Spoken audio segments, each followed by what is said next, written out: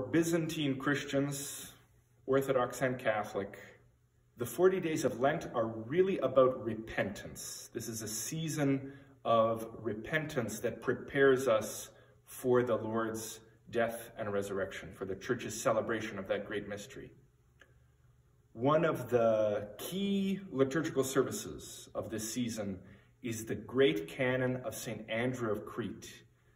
It's done in its entirety, which takes, if you do the whole thing, 2.5 to 3.5 hours during the 5th week of Lent. And during it, people make repeated prostrations. So actually, Ukrainians have a practice of calling this service poklone, which just means prostrations.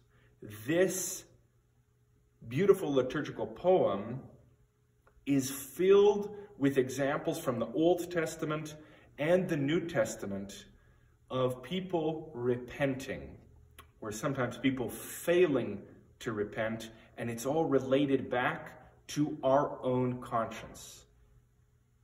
Come to the canon of St. Andrew of Crete, even if you can't make prostrations.